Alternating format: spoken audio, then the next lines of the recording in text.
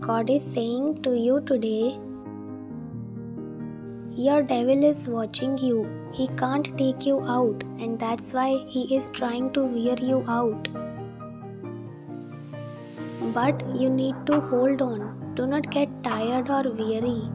The tide is turning in your favor. You just need to have faith. When nothing seems understandable and you still have faith in God, that's when you pass the test. God will make everything work out in the end. How it happens is not your thing. You only need to trust Him and believe that it will happen. Tithe, thank you God for everything.